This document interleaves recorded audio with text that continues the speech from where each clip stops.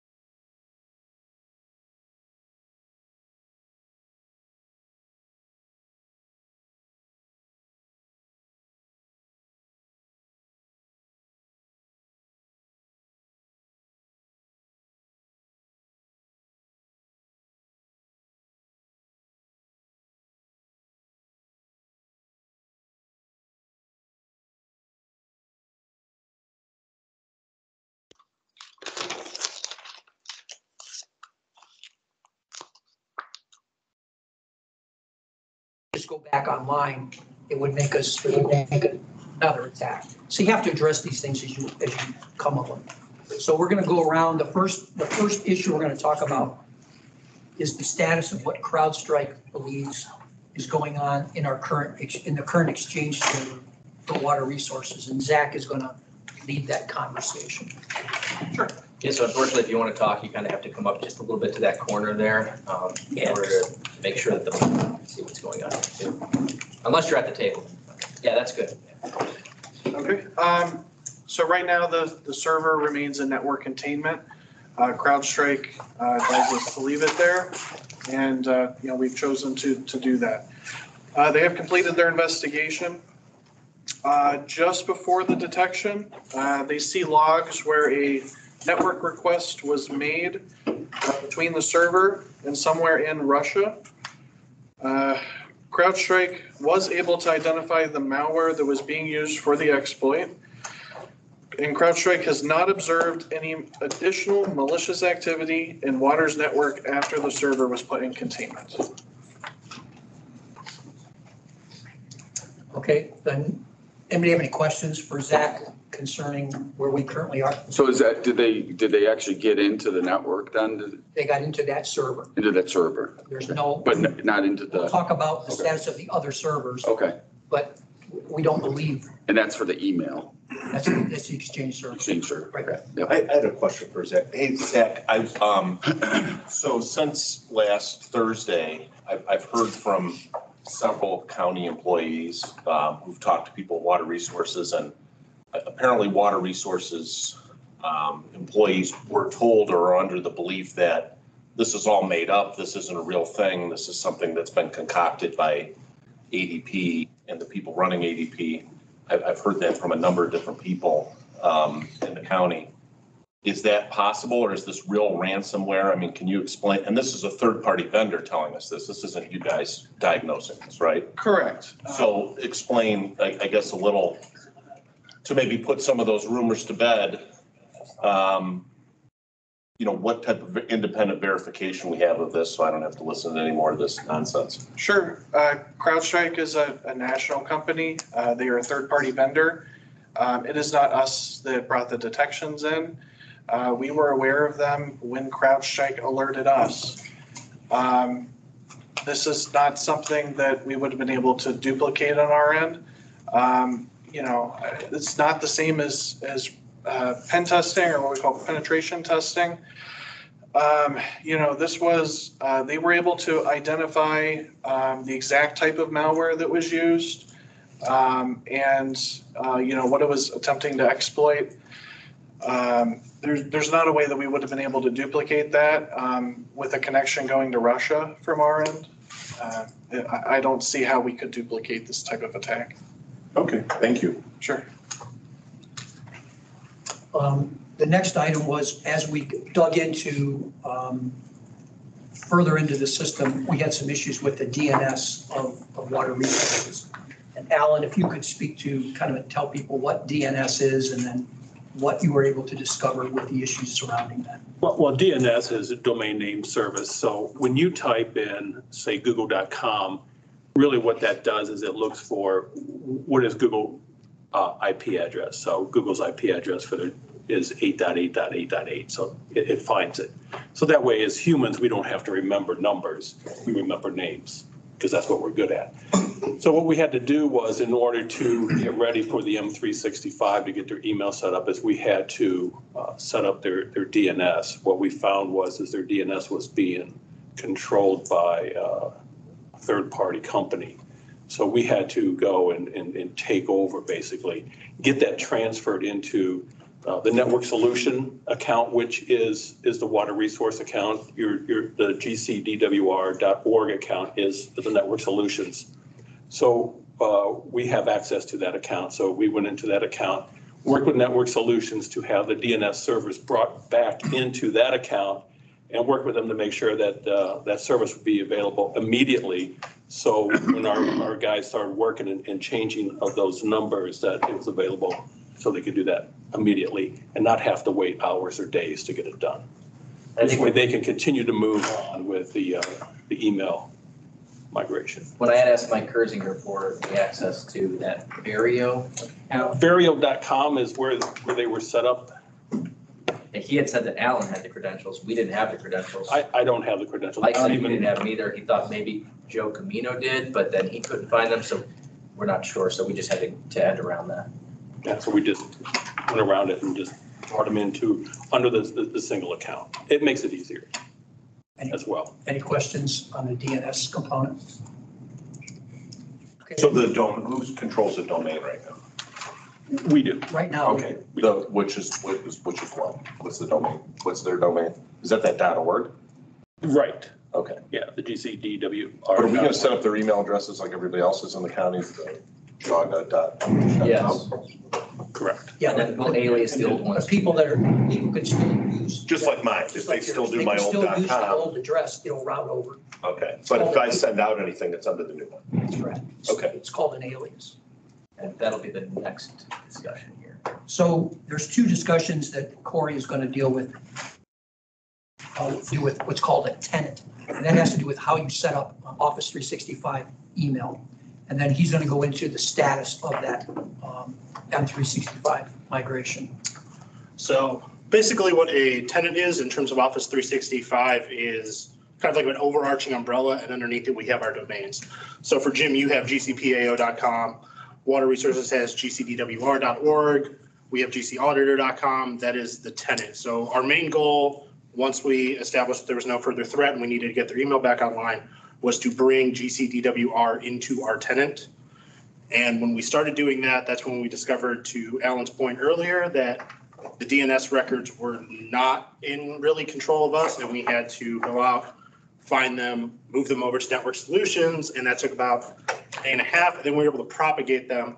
Once we propagated them, we found out that Water Resources already had a tenant that had gcdwr.org in it, and we could not add it to our tenant. So then, after some internal discussion, we decided to do what is known in 365 as an internal admin takeover, where we are going to create an internal admin account, and then we can remove that domain from the other tenant and then put it in ours. So we did that, and that took us until about 6 p.m. on Sunday to fix. So once we had that up and running, we were able to hand off to Expert IT. They were able to get started on setting up accounts. And currently, we are in progress of setting up Water Resources accounts underneath the GIS domain so we can spin them up with emails, hopefully by the end of the day. That's where we stand with that. So would it have made spinning up the new Office 365 email quicker or easier if you had the credentials of whoever created that? Correct. It would have made it a lot easier because we wouldn't have had to do this internal admin takeover, which took about 3 to 4 hours for us to do, to be able to get into it, verify our access, verify that we actually own the domain, which we had to do with the DNS records that Alan provided to us. And it was just a whole afternoon of work that could have been avoided had Water Resources had the credentials for it. So have you determined who has those credentials or who created the tenant? So I had reached out and asked Mike Kersinger for the credentials, and he indicated that he did not have credentials for it. He said he was unaware of any tenant being set up by Water Resources in the past. When we got into the tenant, we found that the only user established in there was Mike Kersinger. Now, that doesn't mean that he necessarily did it. I mean, somebody else theoretically could have set up a GCDWR tenant for Microsoft 365 migration. We don't know. There's really no logging on that, but nobody had accessed it within the last 30 days. But we have control of that tenant now. So is that kind of like getting your domain name? Is that what that is? Like, you know how you have to, sometimes like for my business, I had to fight that. No, I see what you're saying. No, not quite. No, I don't know how. It's the first step you go to start setting up 365 email. Okay. It's the first thing you have to do. You create a tenant and then you start building off of that tenant. So our hope and desire was to use Water Resources' existing name, and you name the tenant that particular, you use that to identify yourself. And when we tried to do that, we found somebody else already grabbed it. Okay. And that's what appears to And be. you can't use that. It didn't develop email, but they attached the tenant to that name. It ended up creating about a 4 to 5 hour delay in the Microsoft 365 migration. Okay. So this thing that you passed around is what? So that is a screenshot once we got into the tenant of the only user established there. Which is again, Mike Kersinger. So I don't know, it's possible that when he was looking at the Microsoft 365 migration a couple of years ago. He created a test tenant environment and then forgot about it.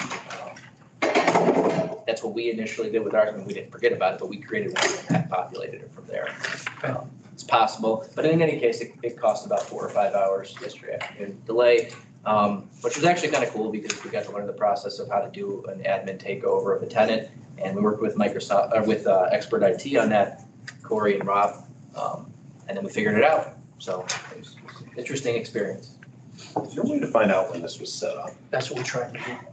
I don't know, does anybody have a take on the logs with that? It doesn't look like there was much in terms of the logging within the tenant. There wasn't much in terms of the logging. The only thing we could determine is that nobody had accessed the tenant in the past 30 days. And as we've said, and as the screenshot shows, that Kersinger is the only other one with an account that was inside that tenant. Any other questions about that part of it? So Corey, could you now go into where are we with the M365 email setup and the status and the database? So Real quick, did you get the Jared email while we're in here? did he just send one? Yeah. I didn't. I mean, in the last, 5 minutes probably, because I emailed him at like 12:55. mailboxes should be in 365 within an hour. So there we go. Okay.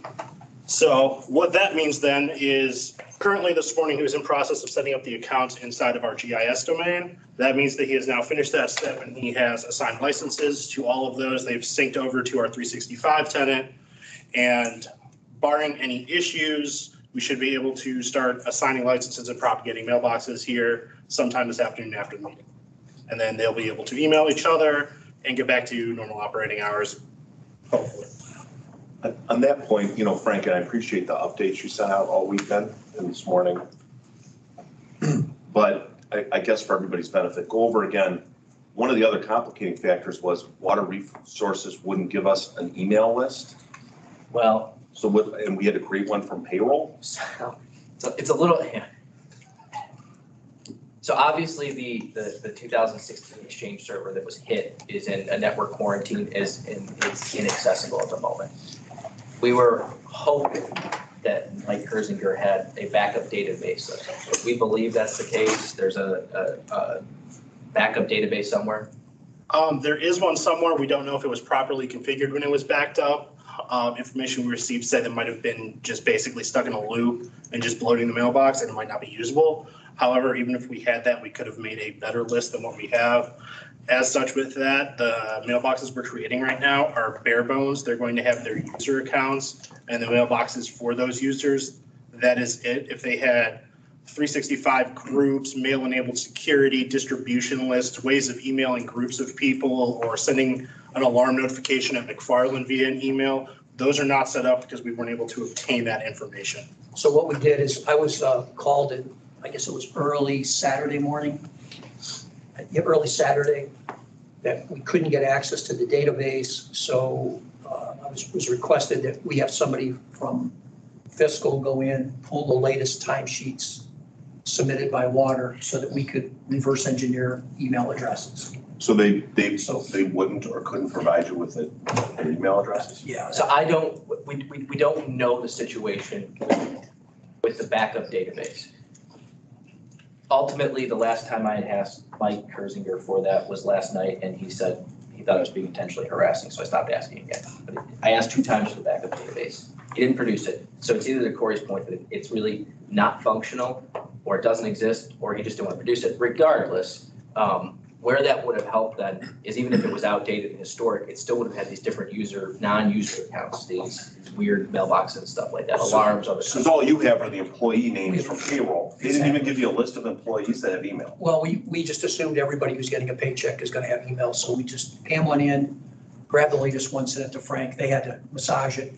I guess my point is they wouldn't even, somebody asked me, hey, geez, Jim, can you give me a list of the email addresses from your office? I would give it to them so they could create. I guess my question is, are with their email down, are they able to provide every one of them to you? Well, usually your Yeah, backup that's isn't on the same one that's down. Your backup would be somewhere else.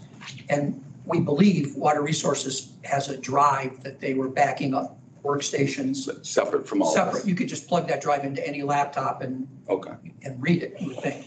Or, I mean, we don't know their list. I mean, if somebody were to ask me, give me the names of email addresses of everybody in the auditor's office, I could, from memory, write them down.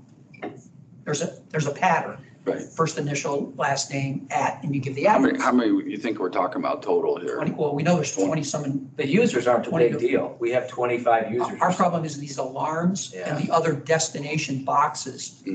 We don't know what they call them. So we are not able to populate those. As soon as they give us that, we can create those. But when we first come up, they're not going to get those emails, right? But I see. I'm not an IT guy, but if I can't, let's say I can't connect to my network, I can still open up my computer at my desk Yes. and get in there and pull, I mean, Well, what I did is I they went, could have come in and spent an hour and given you. you can hit the that's my search point. button and it will look to see Yes. anybody you've ever emailed and it'll have them You could listed. do a search with their domain and it would spit out a list. I mean, they could have went in the office and done that in If an you hour. had emailed them before, because that's on your. Yeah, but they would have their own email. I mean, That's correct. again, if I went into my emails and put in, I could spit out a list even if I wasn't connected to the network, right? Well, I think our hope was that beyond them having their backups in Veeam, which is a server-based one, that there was some sort of air-gapped hard backup outside of there in case this very situation happened, that there was something, even if it was 6 months old, like what we do, right? So if we back up in Great Lakes out in the cloud, right, which isn't on our network anyway, it's very secure, but then we also do tape backups too, in case that there is some kind of a major issue. So I think we were hoping that there was some hard disk backup, and we never got confirmation whether or not that's the case. So Corey, when do we expect email to be lit, to be functional, based on the addresses you've got created? Based on the addresses we have created and the status update I just received from Jared, I'm hopeful that we can still aim for our end of day today for them being greenlit for mail. Okay, and then they'll have to Sense give of us the word. these other addresses to create. Once it's up and we can, And that'll be an ongoing process for however long it takes, because I'm sure they'll discover about 5 right off the bat, and then more will trickle in over the coming days. and what about history? Have you at all looked at history, or are we going to get them spun up first and then? We have not looked at history yet, and that's where this backup database would have been very helpful for, because it would have contained all of their history and we could have imported it then. However, since we don't have that, we are just focused on getting them up, running, and spun up right now versus their history. Two things, when you say end of day today, our end of day is like 8, 9 o'clock, I don't even think this will be done at 4:30 today. Right, sorry. And then two, when we eventually do get back into the local servers, the potential that the Veeam server has a Microsoft Exchange backup in there that could potentially have a database that's accessible, that we could then suck in the back end of the 365 tenant and populate it. So that's possible. I guess my question is so let's say by midnight tonight, hopefully, so let's say I have, S. Olick at jaga.oh.gov. That's his email address, right? Mhm. But then if I email Steve O at GCDW, whatever their .org thing was, Mhm.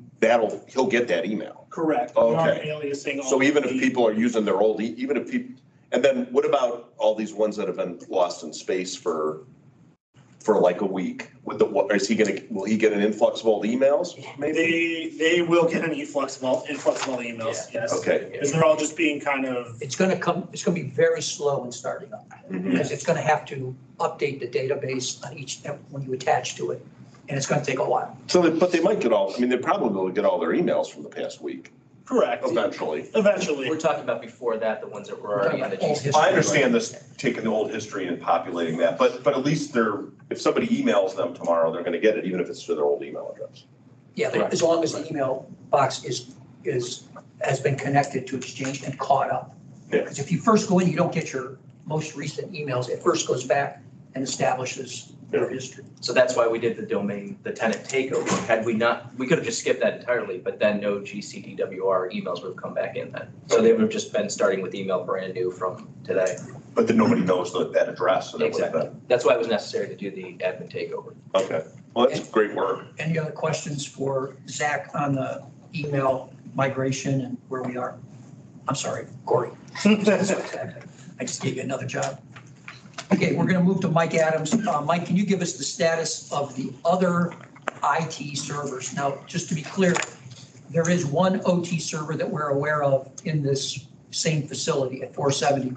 We have not, just for the, so that I'm aware, you have not touched that server.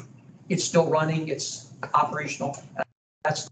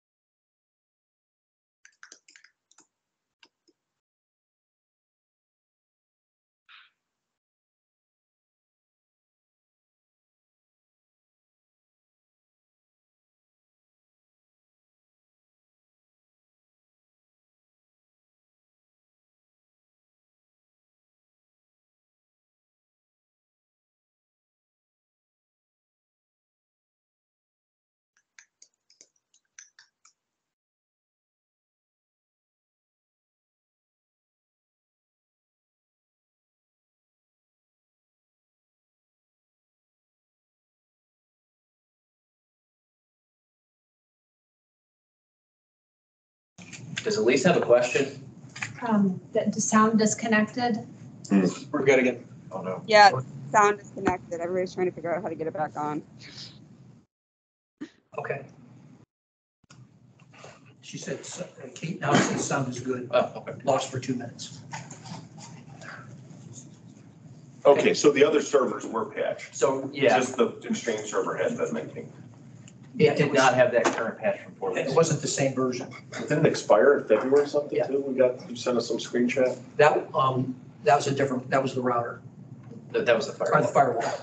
firewall. Let's get back, Mike, real quickly. When did you do shutdowns or reboots of all the servers? How many times, roughly what? Oh, over the weekend, probably 2 or 3 times, because I want them scanned a few times, because a lot of infections may hide themselves. They'll run and start up, and then if they can't find anything or do anything, they'll hide themselves until the next startup. So the last boots were probably Sunday morning, and the Beam server last night, probably around 7, 8 o'clock. Okay, any questions for Mike? We'll move now to the, to actually Andy, for the firewall and disposition of the replacement firewall. So if you could first just tell them what is a firewall, where is it located, Yeah, what its so, purpose is. so Water Resources Firewall, basically it's our gateway between your internal network and the outside. So it provides a layer of security for everything behind it. Typically, these aren't devices where you just buy it and set it in there. You get a subscription that adds intelligence so that it can recognize new threats. For instance, if you bought a firewall 2 years ago, it wouldn't know about new things unless you had been updating it. So this one unfortunately had expired February 17th of this year, and it was no longer doing the comprehensive security that it's designed to do. Let me just interrupt real quickly. To be clear, Mike Kersinger provided us the firewall credentials a couple of days ago. So after that other meeting, so that we could access the old firewall. Right. So got in there, looked around. I'm sorry, when you say it's expired, does that mean they effectively did not have a firewall or it just wasn't up? No, it's still a firewall doing basic level protection, but some of the things that are just considered standard business practice for secure firewall were not enabled anymore. Among those would be gateway antivirus, anti-spyware, intrusion prevention, content filtering, software and firmware updates. Those were all included in those updates. So even a known vulnerability from the manufacturer, if they had programmed the device wrong and they put a fix out for that, you wouldn't get that. So we logged in there, took a look at some of the other things. Also found there's actually a couple of IO devices on the network that show some vulnerabilities that need addressed too. This one is, we're recommending to replace it. What kind of IO devices are they? It's showing unpatched going to a DVR at McFarland. So camera recorder or something? Yeah, so there's some well-known websites that show exposed IO devices, and you can type in an IP address and see if there's anything exposed there. So people's home webcams could show up in there, anything in the world, literally. So when you look these up, you can see that. So we recommend just, doing some replacing it. We have something available that can fill that gap and secure it. And that can be done very quickly without much interruption or. The new firewall. Can you please explain when that was purchased, why it was purchased, what we're doing with it now? Yeah, so Water Resources purchased the firewall. It's been sitting at McFarland. We had purchased that with some plans in place to maybe offer a different type of connection down there, and that never came to fruition. So over the weekend, somebody went and grabbed it and brought it here so we could reuse that out at 470 if that's. Why couldn't you use the decided on. firewall that was currently at the facility? To do that, you'd need to get it up to date, re-enable subscriptions. It's not a firewall that we use on other locations. But theoretically, you could do that. It would take some more time. I think time is the major factor there. The other one, was that in the box still? No, it was active. They were using it? The new one? The one that we have that's available to use. Yeah. It's been powered on and receiving updates, so we know it's in good condition. What was it? Was it doing something? Was it firewalling anything? No, it was pretty much just available. Just hanging There there was no getting its traffic updates. Yeah. I think with some of the things that have been going on, that project just kind of got halted, so. It's nice that we have it. So where are we at with the replacing? You're going to use that one to replace the one that's out of date? Yeah, I'd like to. It's also got baked in security, such as multi-factor authentication. The current firewall had a very poor password on it, things like that. How many characters was that password? I've got it over there. It was 9. it was very short, and it had admin in the password. So shouldn't have said that. It's been changed and updated, so that doesn't matter now. I thought the password was password when I got the. No, we did. But that's 8 characters. Yeah. Just out of an abundance of caution, we did update the password and change it, just in lieu of the threat we had, so. So going forward, assuming we do the migration, the domains, all the stuff as we properly should, that firewall most likely won't be utilized then as the traffic for water goes through GCOB instead of 470. Possibly. Any other questions for Andy regarding the firewall? Oh, well, I guess, when would we be ready to light the firewall, which would basically give communication to the balance of the machines? Sure. We put in all the settings this morning, so it's ready to go. Just need physical access to the So site. you need to get into their facility. Yep. At 470, correct? Yeah, and it'd probably be a good thing just to be overly cautious to have somebody available at McFarland when we did that. Okay. Do you have reason to believe that the password on the old firewall had been reset within the last year, let's say? Yeah, the way the password looked. Don't say what it is. Right. The way the password looked, it looked like it was done last year. Okay, so we have a pretty high, we believe that password has been changed with no effect on everything else. Correct. Okay, so we can always go back to that password if we. Yeah, and I updated the password over the weekend, and it didn't have any effect on the plant that we know of. Got it. Right, but the concern is switching out the actual physical firewalls later on. What could potentially happen at McFarland without a firewall managing traffic going there? Because as everyone knows, Wonderware, the historian server, is located at 470, not at the plant. That goes through the firewall. I guess, you guys done with them? Go ahead. I just had, since we're talking about passwords, a real point of confusion for me. So last year, when ADP changed these passwords for the server, allegedly that caused a plant shutdown at McFarland. But these servers have been offline for a week and there's no plant shutdown?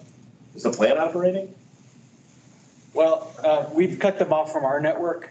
But I mean, they're not working, right? I mean, if No, there is they some hooked up to the connectivity. internet? There's, if they're going through a back door, they could theoretically still be talking to the servers. But is there multiple, I thought when we cut off the switch, there's no Windstream. But there's a direct line between McFarland and that room. Yeah, Is that like Which a goes to- fiber line that runs, I don't physically know, runs? is it fiber? yeah, they've got a Spectrum link that I mean, we believe that the other servers are not affecting. We think the server we have to be cautious of is the OT server. That's the Wonderware server. Which has not been shut down. Which has not even been shut. You haven't even powered that off, right, Mike? You didn't. You haven't updated it. You haven't tested it. We haven't logged into it, nothing. That's separate from all these other servers. Yeah, it's in the same cluster, I guess, lack of a better word. It's in the Okay. same building, but it's not been. we've So not I touched guess if you hook up the firewall at 470, why are you worried about McFarland? it, just because of, We're worried about unhooking the existing firewall and if that manages any of the traffic from the Wonderware server to McFarland and then hook up a new one. There's going to be a point in time where there's no firewall. we just think it'd be prudent to have people ready just in case. Just because of past practice. We don't want to have fingers pointing, and we want this to be a controlled change. Okay. So the firewall that is compromised is the one that's on the OT server. That's actually, It's actually on everything. I know it's on everything, but the OT server is still using it. Could be. yeah, there's, The one that expired February 17th. yeah, it acts as a gateway for that network. Okay. The servers at 470 are on a different IP scheme than the OT stuff. And so when they try to hop between the two networks, they use that as a routing point. Okay. Any other questions for me? Okay, we're going to move to the water resource password policy for servers and end users. So I guess Zach and Joe are both going to address this, right? I think Zach's. Zach primarily. I could do most of the talking here.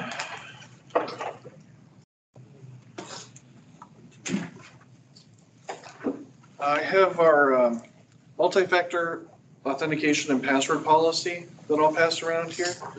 By us, you mean This this is is ADP. This ADP board policy that was passed last year.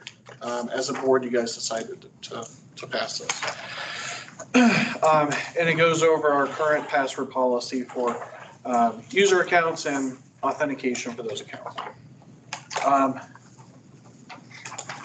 want to start off with a little bit of background on passwords currently, the current environment of passwords in the world.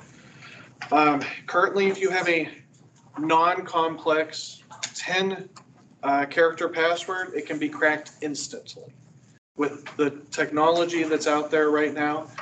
And if you have a really powerful system, you can do it fast. You could do higher ones faster or more complex ones faster. Basically, passwords are broken in our current environment. And so there's a couple things we have to do to protect ourselves with our accounts, right? So the first thing is, you need a long, complex password. And the second thing is you need a second or more forms of authentication more than just your password. Globally, this has been recognized as the way to go. Passwords are so broken, they'll probably go away eventually, but we have to be really careful with, passwords right now. And you can see on that chart that they're passing around. That gives you an idea of how long it can take to crack a password. Like I said, with a more powerful system, it can be done even quicker than what that says. This is just a computer at home, by the way. This isn't any supercomputer. This is your computer at home can do it this way. That's all it takes. So our current password policy for user accounts is 25 character passwords, complex passwords, I should say, as a minimum. We do that for these reasons that you're seeing in front of you there. We wanted to get ahead of this. That chart is moving down constantly. Where it says instant, every year, it's instant is going down another character. We obviously wanted to get ahead of that. We don't want to have to change our policy every year. And with new advances in technology like AI and that type of stuff, you might see 20 character pass, it might just jump, to 20 character passwords soon, right? So we want to be ahead of the game. 25 character passwords made the most sense to us. Along with two-factor authentication as a bare minimum necessary. Zach, you're talking just workstations, correct? We're deeper than that on servers. So yeah, that's a minimum across the board, but other things have higher minimums, right? And so this doesn't really go into detail on admin accounts or service accounts on that policy, but as an internal guideline for us, we've been constantly trying to improve ourselves and police ourselves, right? With the type of password and authentications that we use for admin accounts and service accounts. Just so everybody's on the same page, an administrative account is any account with privileges more than a standard user account. Any amount of privilege added to an account, it becomes an administrative account. Internally, we're working on segmenting our administrative accounts and moving those to a higher password count than 25 characters. For security reasons, we're not going to say the exact password count, but it is higher than considerably higher than the 25 character passwords that the user accounts have to use. And we're also looking at implementing three-factor authentication on those as well. So even an additional form from what you guys have to use. Additionally, service accounts, also called machine accounts, are privileged accounts that are used by software or machines. They're not user accounts, right? So these are accounts that you put it into a system and it runs, hopefully for a long time without being bothered. These types of accounts, you audit differently and you watch specifically because they can have very high permissions on the network. And if somebody were to get into them, they could do a lot of damage. So they have to be protected at a higher rate because a user would potentially know if something was happening with their account. But with a service account, if there's no one watching it, it may not be as noticed, right? So, we're putting things in place to audit those types of accounts and watch what they're doing, but we're also greatly increasing what's required for the passwords on those accounts. Again, we're not going to say the exact password count, character count for those, but I can safely say it well exceeds over 100 characters. There's no need for a user to know the password for these. You don't need to memorize them. They're stored safely in a password vault and only accessed if you absolutely need to. So Zach, if I could, that's our policy. Yes. What did you find on the water resource servers that you did deep dives on to make sure that they were secure? Without saying the password, Andy. Those are still active. Current water passwords are not what I would consider secure. How many characters? Let's give a ballpark. Under 25? Far under 20. Under 15? Yes. Under 10? Close enough. There are some under 10. Okay, I get it. So would they, I guess, without getting too specific, would they be in the instantly Yes. tapped? Okay, so they're in the. And were they all the same or were they all different? Lengthwise or? No, from server to server. I don't know the answer to that one. Who does know that? Mike, you know. Were the passwords the same for every server? They add another, pretty much standard, but they added a character here and a character. They may put a hash sign after it or a couple of hashes, an exclamation, but pretty much the same, yeah. Yeah, I'd like to also mention that the bad practice that we've also seen that should not be followed is with a service account, different service accounts should be used for every single service. It shouldn't be reused. You shouldn't have one account that is used for all the service accounts. You shouldn't have one account that's used for all the administrator accounts. Different accounts should be created for different purposes. And so there is overlap in that environment, and that's an extremely bad practice. Each one should be built specifically for that purpose of whatever it's being built for. Do you feel comfortable putting those servers back online with the passwords they currently have? No. I don't, let me be clear that not just that, but also user accounts.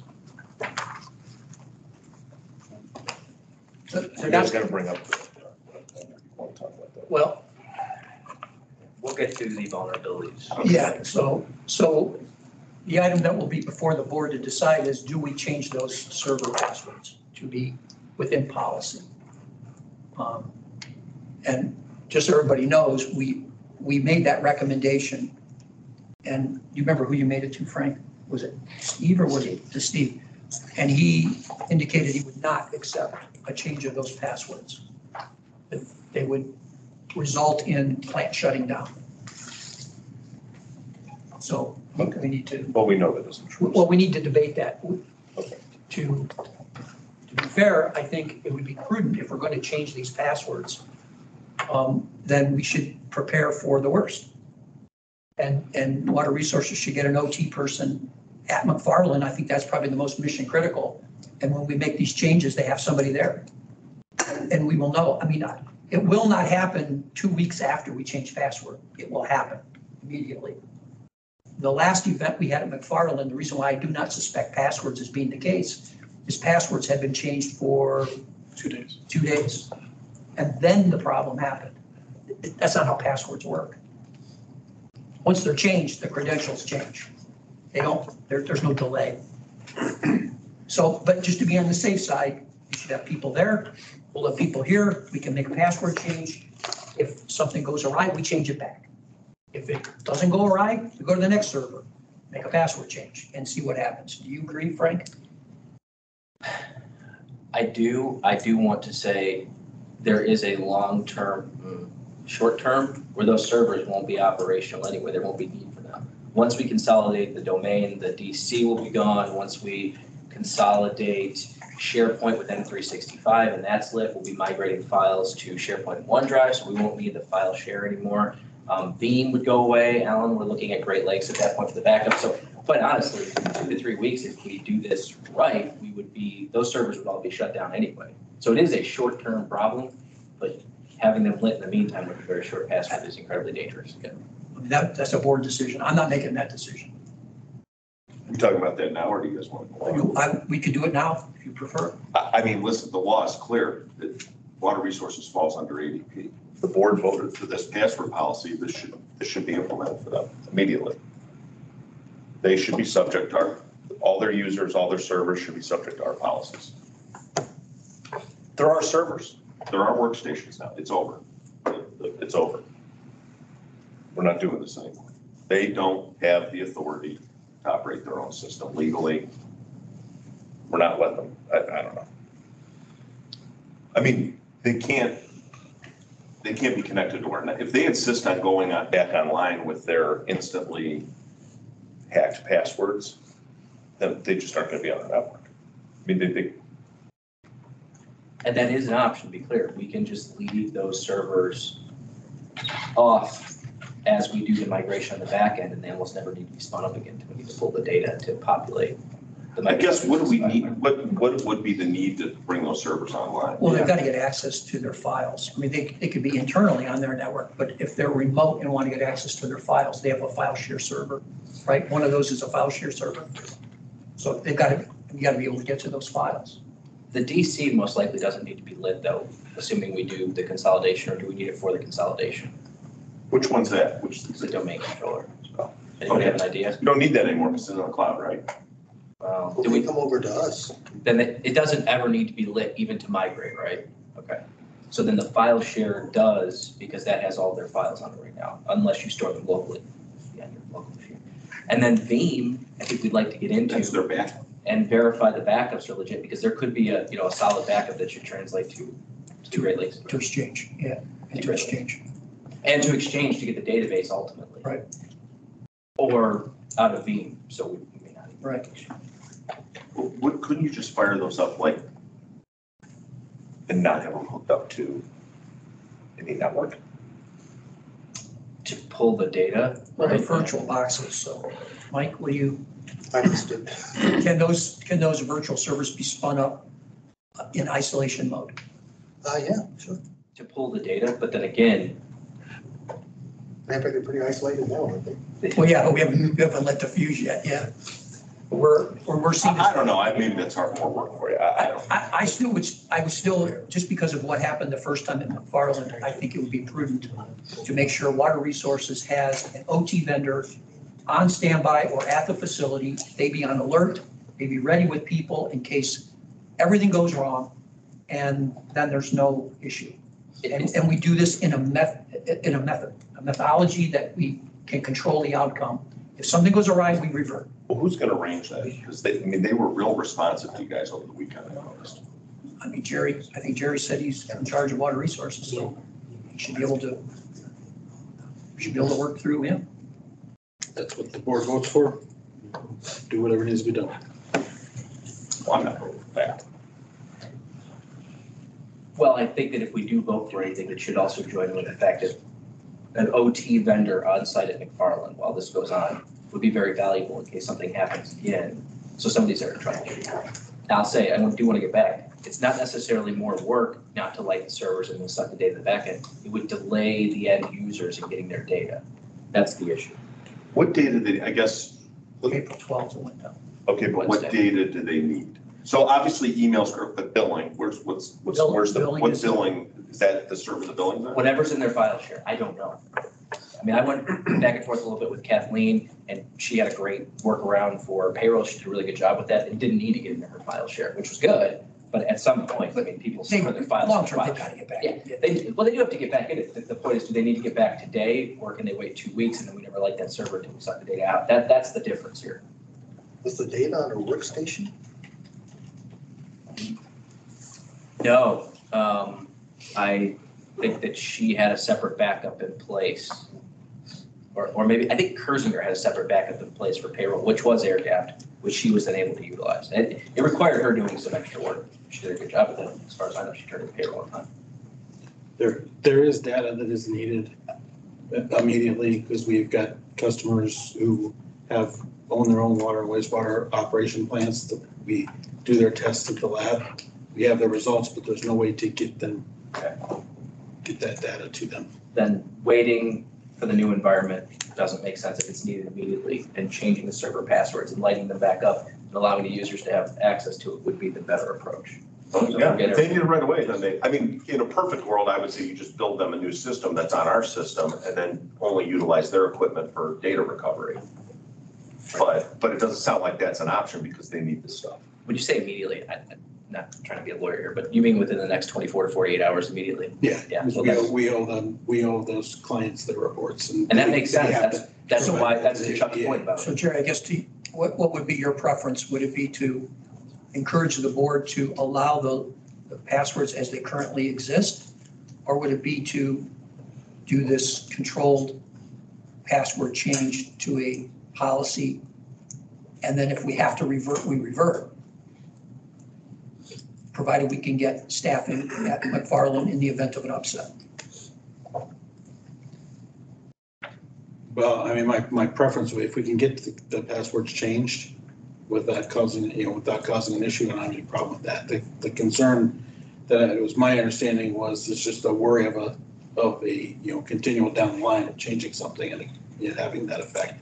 But if there's a way to, make those changes to get to a more secure password without causing that problem, I'm fine with doing that change. And I think that point, it makes a lot of sense. You then have some OT vendor on site, their HGR, they know that environment. Or even on call, not necessarily on site. As long as the plant person, my understanding was McFarland issued last time, you wanted the plant people to be on notice, right? Because you were staging trucks if you have to haul stuff. Right, exactly. Can that be done in a pretty timely manner? I think we can do that in a pretty timely manner. So if we do this password change to higher credentials, and we do it coordinated with you having the staff ready, and nothing goes wrong, then we just let it run.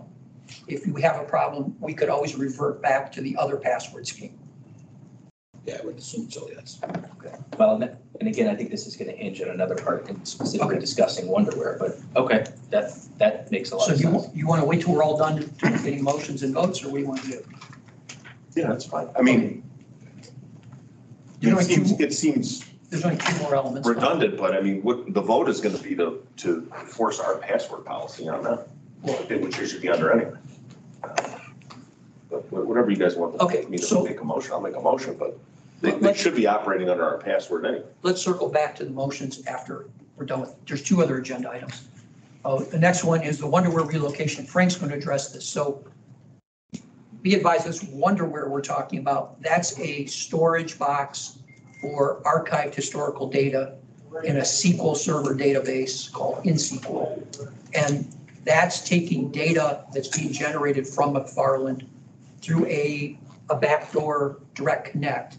It's being fed to 470, and that's where the data is being stored. We have not touched that box, but the fact that that box is integral to all these other servers kind of makes this a problem, because you can't just move one thing without a bunch of things moving. And it's, on top of it, it's not a hard server, it's a virtual server.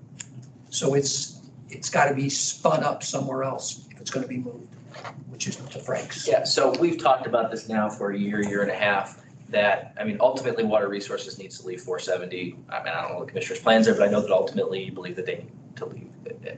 They're out of GCOB, they're out of McFarland, the shop, the lab, all that sort of thing, right? So there's no place for the Wonderware server to be at 470 anymore. I think the preference is to have an air-gapped situation at McFarland.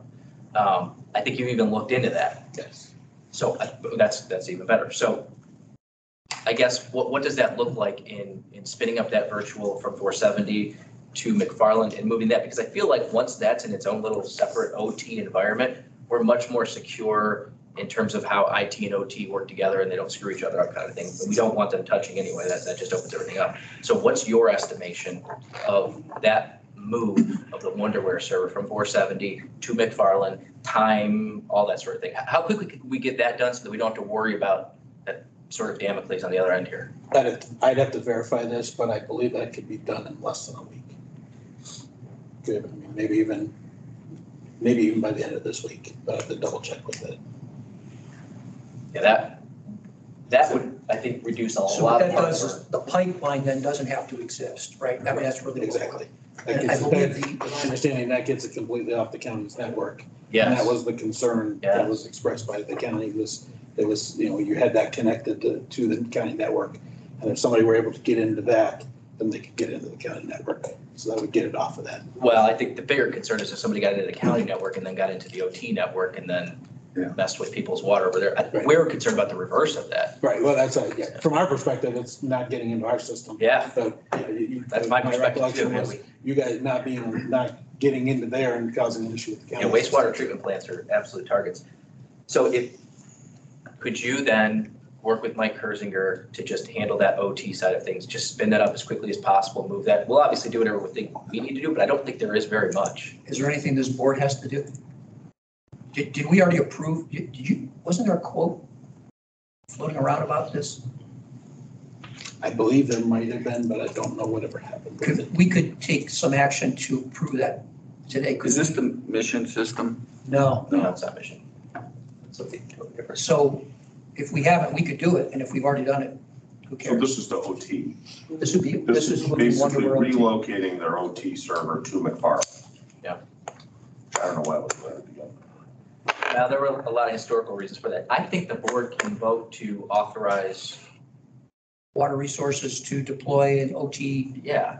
company to move the Wonderware server to McFarland, right? I mean, Okay, second. Would that, second discussion, would that include all things that don't need to be on the interface with the county's network, or is it just this one? So we're just talking about migrating the Wonderware server from 470 to McFarland. All, unless I don't. I mean, maybe there's others, I don't know. Yeah, I've got the footprint of what we think is in that Okay, down to 470.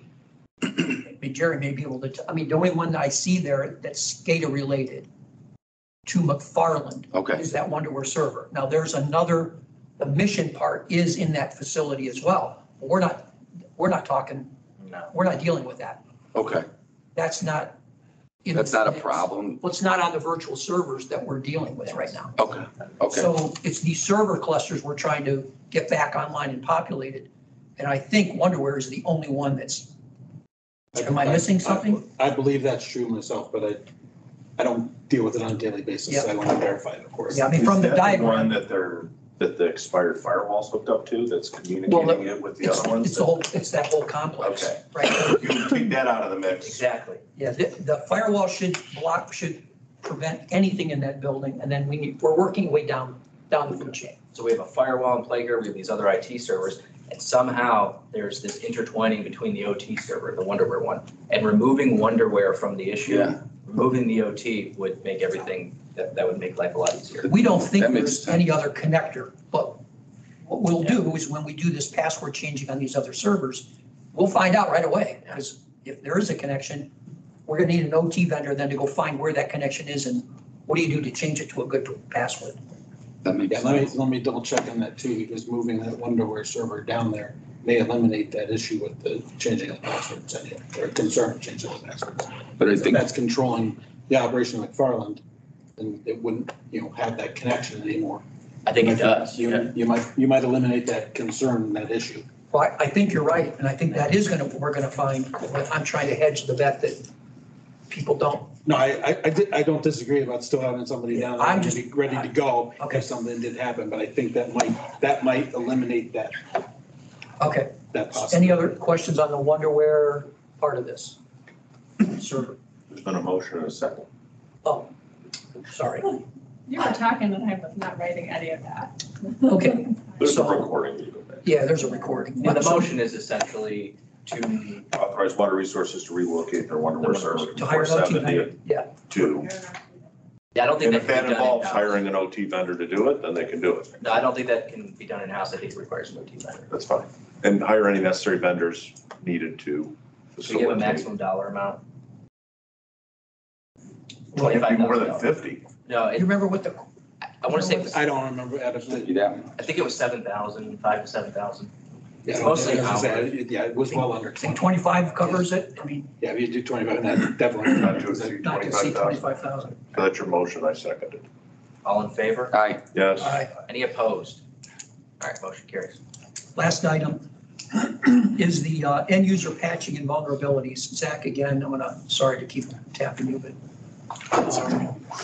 what do you see from that end user perspective that we're gonna need to dive into, make changes? Sure. So our scans are showing that the workstations are not up to date. They're probably not being regularly updated by any type of scheduler or anything like that. So we do want to move their workstations minus the OT, ones that touch their OT system, into our weekly update scheduler. And it should take care of the vulnerabilities that are present on those systems there. And then, anything else can be addressed manually, but it should take care of the majority of that. But it's likely that, yeah, they're not under any type of regular scheduler. So again, they would move into our regular policy for doing that. I asked Mike Kersinger directly, what are the machines that are considered OT that we would not want to patch? There could be no problem with doing that, but why take the risk again when we're talking about underwear and all that stuff? He gave 3 that are specific to OT and then his own workstation here, and we would omit those from the automatic patching. Where are those 3? There 3 are at McFarland. Oh, and then here's. No, sorry, 2 are at McFarland and 1 is at the shop or the lab. One's at the shop. One's at the shop. And one is here. His is here, yeah. So we do not want to, so just so the board knows, as a general rule, when you have OT operational, you don't want to do automatic patching because there are collisions that can occur with an automatic patch on an application software product. So in the case of Wonderware for SCADA, for example, they test their product to a version of the operating system and a patch level of the operating system. If a new patch comes down, you have to wait for them to give you a release before you put the patch in place, and then you load their update. So because that takes coordination, you generally do those patches of the operating system manually. You get that update, them both there, you do one, then you do the other. We don't have that ability, and nor do we want to touch the OT stuff. So as a result, we're just going to rule out whatever Water Resources says, these are OT stations. So we won't touch them, we won't update them.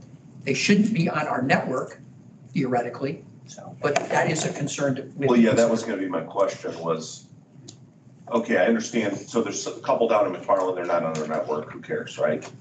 One at the shop, I don't know. Is the shop on our network? Are they?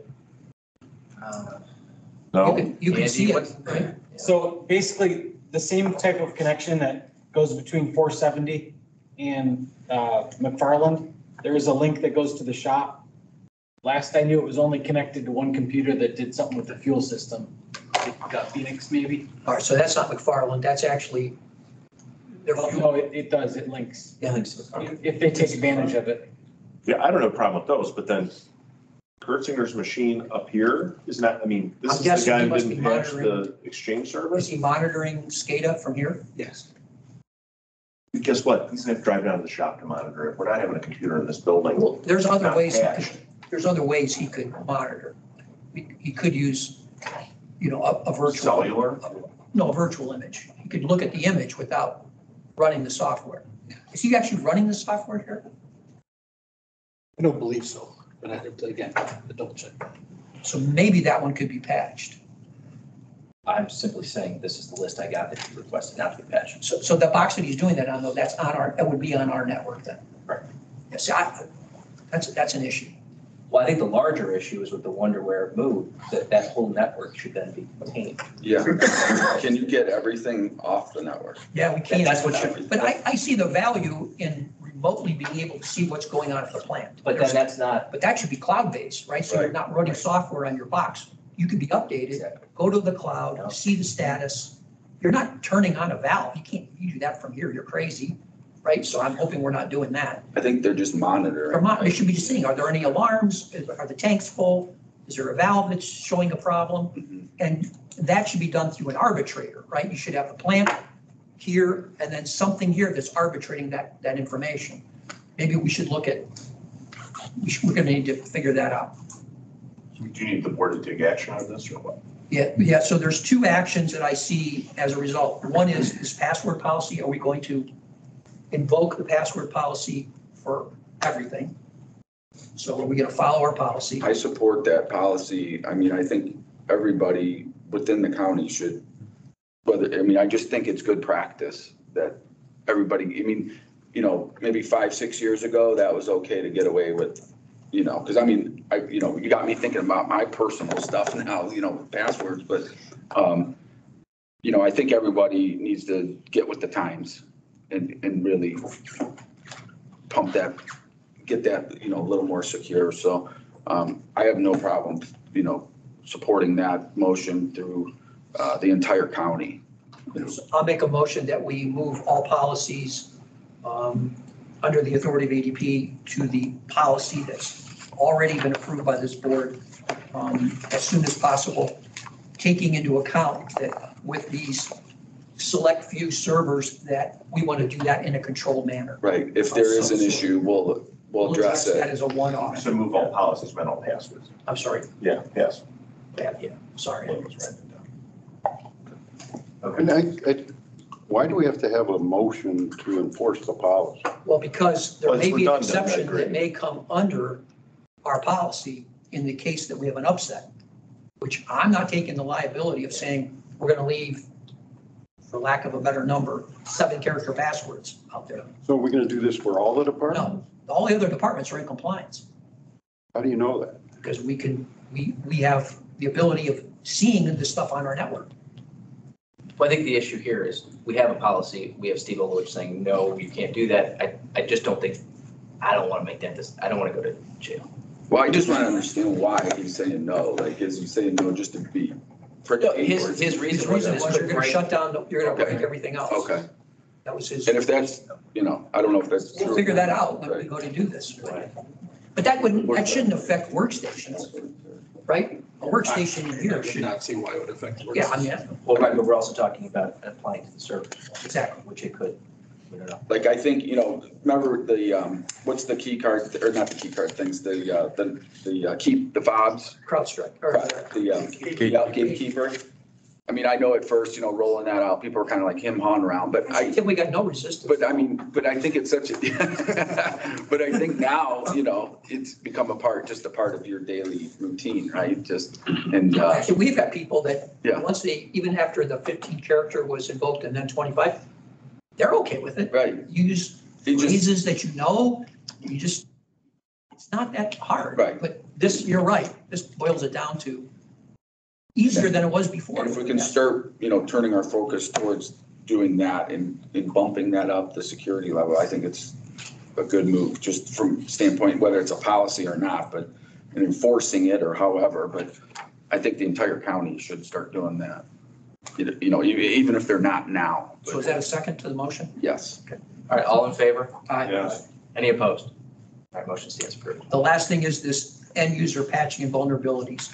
So just because water resources workstations are not end user current, is the board willing to pass a resolution? Because we don't have a policy to that. We just do it We just automatically. do it with all of our. We need to push the latest version of workstation revisions to each of these workstations in water resources before they come back under the network. Is that reasonable? You control all these now, right? Well, we don't, water resources, we will once we start flipping these switches. So why do you have to get permission to do Because this? we've got people from water resources on record saying you're not going to do this. And I don't want to be the only guy there with an arrow in my back. Director and IT guy aren't even here. I mean, they've been a problem all weekend. They've been obstructionists. So So this is a backup saying the board. I want this action to be a board action, not a Chuck or Frank action, because I don't want the ramifications from that. We'll do the work. they're still going to blame you. Well, that's okay, but at least there's a record that the board decided to do this. Okay, what is it? I'll make the motion. It's a motion to take all end user patching to current, to eliminate vulnerabilities as described by. Minus the OT. Minus minus- any OT, minus any OT Workstations. Not workstation. Hertzinger though. He's running the computer out of this building. He's not our, no. Jerry, can you check? and see? He can get in his little van and drive down somewhere, but no. All right, so if we can, Okay, I'll make that motion, except for OT workstations at McFarland and at the lab. Okay, we have a motion and a second. All in favor? Wait, can I just ask you, sorry, but just McFarland and lab, or what about the garage? I didn't hear there was anything at the. yeah, I heard one, well, what do you call the shop? What's that? That's the garage. Oh, okay, What's then I'm the, sorry. what's the lab? Aren't they the The same lab building right here? No, the lab is down by our infirmary wastewater. So who got Garage. There's no OT server at the, OT workstations at the lab. I don't think there is. Is there? It's McFarland shop. There I'm is sorry. no OT. So I think the lab you're talking about is at McFarland? No, the lab is right down here. Down the hill. Infirmary wastewater. So there's Across two, from the engineer's shop. No, next to the county home. Across the, that's the shop or the garage, depending upon. who's on first? The lab is by the county Lab home. lab is Your down county. on county-owned property at the wastewater. I didn't know they had anything over there. Really? So do they have a work, you don't have a Wasn't workstation that there? always the lab? They have a workstation there, but I don't know if it's. It's a business machine. Okay. No, I mean, it's fine, if you guys know it's not working. Joe, If you amending it guys know it's not on TV. Instead of lab, shop, sorry. yeah, so two at McFarland, one at the shop is what I said. Yes. Yes. All right, so now we have a motion and a second. Thank you for clarification. All in favor? Yes. Any opposed? All right, motion stands approved. Any other questions regarding any of this stuff before we can get back to work? Well, we have a couple of other issues. So in terms of the firewall, that we need physical access to 470 Oh, yeah, that's to switch the firewalls. So if we Yeah. could do a go live with the firewall and do the switch, again, there's the potential that it could impact. I would just ask that we do these one at a time. Let's do one thing, see the effect. Next thing, see the effect. I think the firewall is the first thing that needs to go. Well, it has to be, you're not going to talk to these servers otherwise. Right, Andy? I would recommend that first. So when are you ready to pull the trigger? I'm ready right now. Jerry, can you arrange for him to get access to that room in order to pull the trigger? Yes. And then we'll spin it over to Mike. We'll then have to bring up these servers, correct? Yes, Scott. May I be recognized? Sure. Okay. That's not going to affect any other operations at 470. No, it's not. We're not going to You're not touching reconnect that them. switch, this shared switch? No, this isn't affecting create more separation between you and water resources. Is there any other equipment at 470 besides that server that can be moved? All Or, of the servers are there. Well, our goal would be, I think I understand your question. Once the Wonderware one is out of there, yeah, our goal would be to move everything else that's there. that's what I was wondering. That's our goal. Okay, Now, physically, some of those things will move into space right, because we can do cloud-based stuff.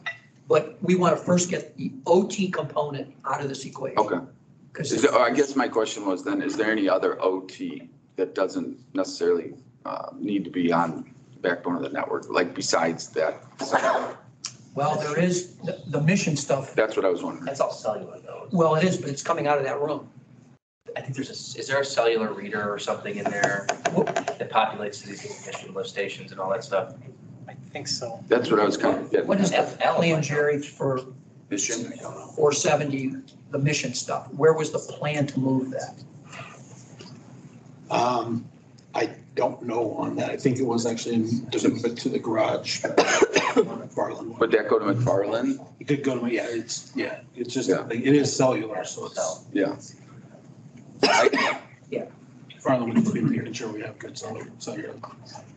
You know, I don't know, like, okay, So I that's, don't want to that's complicate something things. that Water Resources will have to figure out. Yep. As OT. Okay, but you're okay with, in theory, or this board's okay in theory, moving that out at some point? Yeah, I think when you're ready to do that, Not right away, but Just at some point. whatever action the board needs to take to give authority to Water Okay. Resources, I think you should Yep, bring that and argument. bring it to the board for. Yeah, I mean, again, Okay. to repeat, I know you and I have talked personally, Yep. but I don't have any, there's nobody here that's talking OT. We're Okay. OT experts. Yep, that's We fine. don't want to become OT. I view this just like the sheriff controlling cells and Perfect. that, there's a lot of people that have OT in their facility. That clears a lot up. And, Yep, and so we should be IT driven and the confusion and the problem I think we've had Yeah. is OT and IT have done this at Water Resources a little bit too much maybe. And we need to break those apart. agreed. Until we do that, we're going to be always in this mess. Thank you. So what, can we set a time to meet at 470 then? 3 Yeah, PM? Sooner the better to get this started. Yeah. Just because if something goes wrong, I don't want Andy to be here all night long again because I will tell you, we've had people round the clock since the event. So, I mean, there's a lot of tired, I want to get this done and over with and we can move on. All right, 3 PM at 470 to do the firewall switch. And then what about these other email addresses, these alert ones, these, I mean, I know you've asked for it repeatedly and you're harassing Kurtzinger by asking him to help you, but can we try to get those, somebody? Well, again, I think we have the ability that if we do end up lighting up these servers and we do get into Beam, and if there is an exchange, Instead of like you guys going on a, Let's- scavenger hunt, why don't they just tell Nick, you? you were going to say something. Do you have the ability to give us these email addresses we need to We'll spend? work on that list, just everything else that's communicating. Because those you'll get from your SCADA systems and all these things reporting, right? I'm sure you got, All the different and you must have junk mailboxes that collect stuff. junk info, stuff like that. Yeah. So you'll need to give us that list and then we'll work to make that happen. But right now, we're trying to get people up and running. I think the last one then is the go live for email. Getting updates from Mark and Jared, and they're getting real close now. They've got to tweak the quote. There's some licensing issues, some things have gone up, but we'll pretty much be ready to go live tonight. So are we doing that? Are we spinning up new email addresses? Or wouldn't, I thought that's what we. Well, we're assuming the firewall goes up, okay? But it would be, I mean, say, yeah, No, it's in the cloud, Yeah, right? it would be pretty unrelated. oh, that's true, that's true. Pretty safe. I can confirm your 3 PM. We'll be there at 3 PM. At the 470. Okay, back to email. So are we good on the go live for email then? That's what we told you Yeah, to do Thursday, work, right?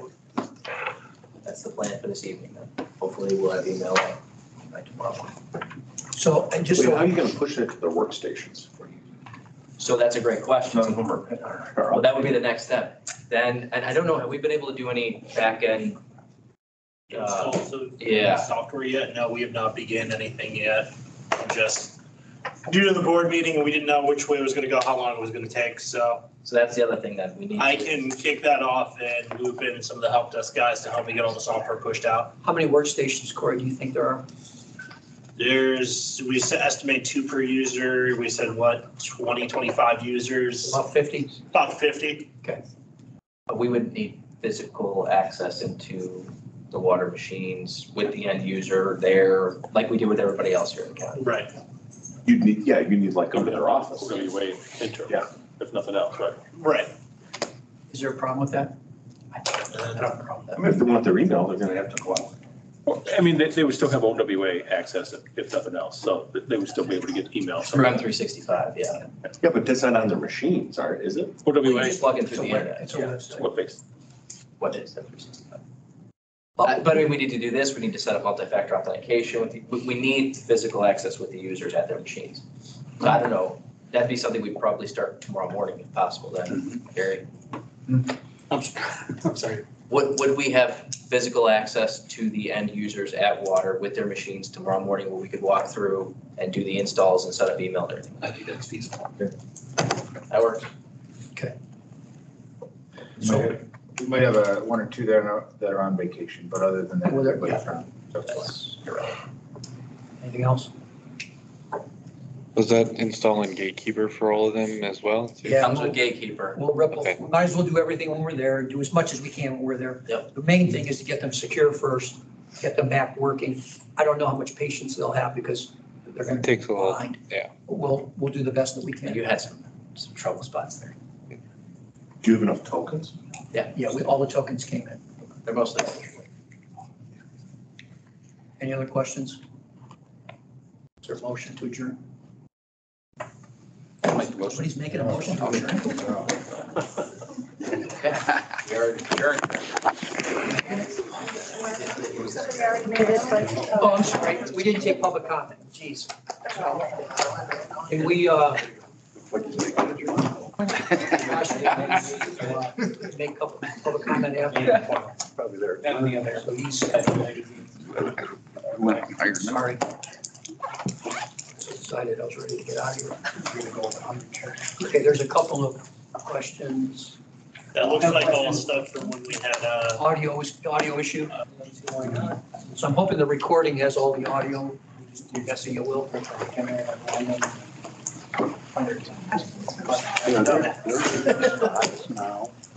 Any questions from anybody? I don't have the physical shape. but I got Dan? it. My doctor said that's starting to go too, so.